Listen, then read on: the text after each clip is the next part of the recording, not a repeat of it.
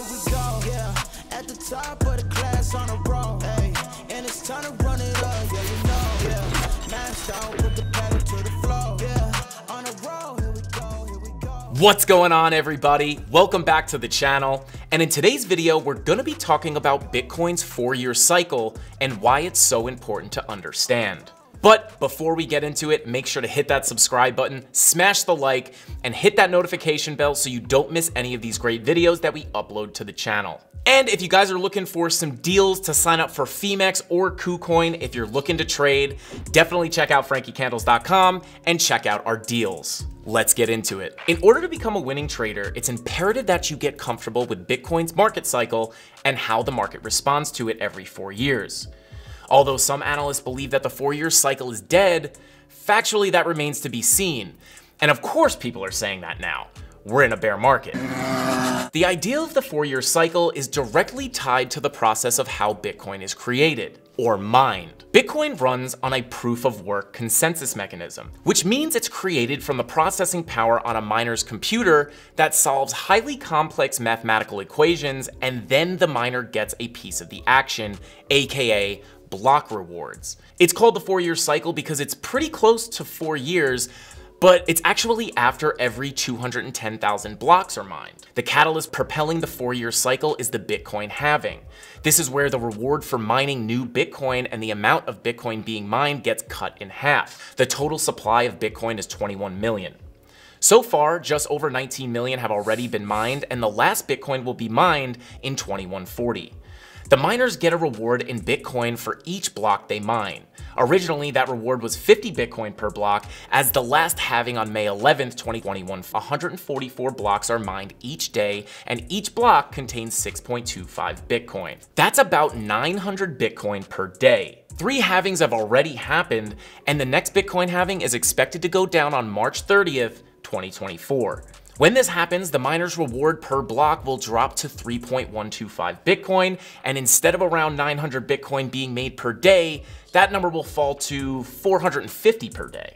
As you can see, this event slows down the production of Bitcoin being released until it matches its max supply of 21 million. The reason the Bitcoin price continues to grow over time comes down to one single word: scarcity.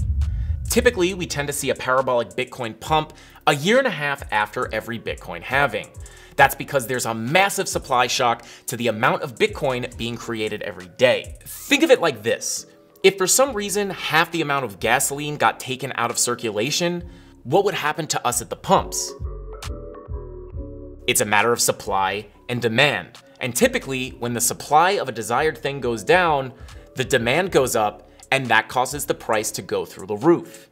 So now, let's tie in the steps of Bitcoin's 4-year cycle. Where we were, where we are now, and where we could go in the future. Phase 1, exponential highs. Bitcoin reaches new all-time highs as price increases significantly and quickly. The market is in a bull run, and a lot of people are buying. This is where FOMO kicks in and dumb money or retail investors buy the top, pushing the price higher than anyone expected. Phase 2, the correction. Bitcoin becomes overvalued and oversold, the FOMO is over, the frenzy settles, and the price begins to fall. Phase 3, accumulation. There's a large drop as price hits the bottom and stabilizes. This ends the bear market. Phase 4, continuation. Price is finally starting to trend upward again, thus continuing the cycle all over again. So the third Bitcoin halving took place on July 9th, 2016. That month, the price was hovering around $650. I would say at that point in time, we were in phase 4 because the worst was over. The price was starting to trend upwards, and the cycle was starting all over again. Over the next few months, the price started to multiply, and we entered phase 1. Like clockwork, a year and a half after the halving, we reached exponential highs, and by December 2017, we were well over $13,000 per Bitcoin. Shortly after the peak of the bull run, we entered phase 2 and corrected heavily to around $3,500 by January 2019. Once we hit that bottom, phase 3 begins and investors start to accumulate once again. By the time we reach phase 4, the Bitcoin halving on May 11th, 2020 happened and the cycle starts all over again. As you can see in the chart, the white line at the bottom is when the last cycle began. We continued along, starting to trend upwards, and just like before, a year and a half after the halving, Bitcoin went parabolic. Although we had a double top, there were more economic factors that took place during this bull run than the last one. Inflation, money printing, things like that. As you can see, we are obviously still in phase 2, the correction. At this point in time, once we officially hit the bottom, we will be on to phase 3 and start running up the hill once again. Considering the Fed is still hiking the interest rates 5 more times this year, it's hard to tell when we will officially hit a bottom. And there will be oversold relief rallies on the way down. This is when everyone thinks we hit the bottom, but we really didn't.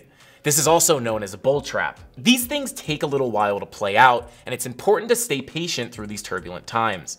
As I said before, the next Bitcoin halving is expected to go down on March 30th, 2024. So Bitcoin is expected to go parabolic by September or November of 2025. Until that doesn't happen, the idea of the 4-year cycle is still in play. It's played out pretty perfectly after every cycle so far, and the last cycle and this one honored it to a T.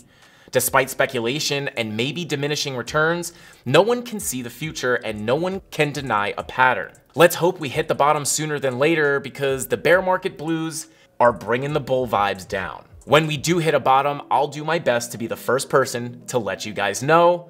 Until then, that's all I got for this video. I'll see you in the next one. Frankie Candles out. Here we go, at the top of the class on a roll, and it's time to run it up, yeah you know.